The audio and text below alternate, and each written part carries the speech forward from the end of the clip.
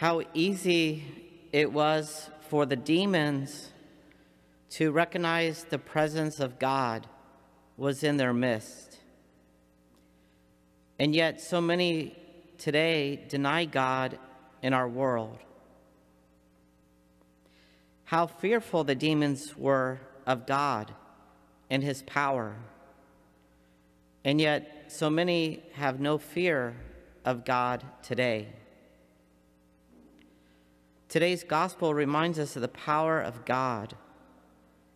And to those who see clearly, the angels, in this case, angels who have chosen to turn from God, that rejected God, what we call fallen angels, we see so clearly their fear and their recognition of the power of God.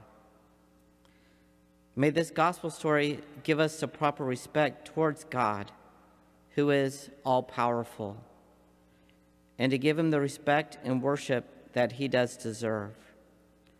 For we recognize he is all-powerful, and we can place our trust in him.